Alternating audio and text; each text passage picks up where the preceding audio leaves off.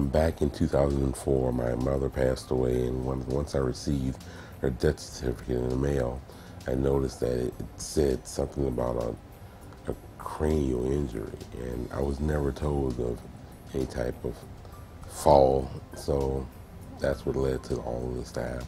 It was a wrongful death suit, and there just seemed to be several things that were wrong in regards to what care she had gotten at the hospital she was at. I chose George Blue because I had previously worked with his father. And I was very impressed by how he handled things, and I also had spoken with a family relative who actually mentioned Mr. Blue to me.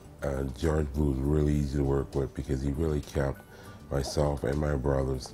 He communicated every step along the way, made us understand what this would entail, and more importantly, he was able to keep us at ease because he made us understand what steps needed to be taken along the way. The outcome of the suit really turned out well. We won a judgment in civil court, and it was really more than I thought we would receive. I would recommend George Blue in a second. I've already done it. There's several people that work with me.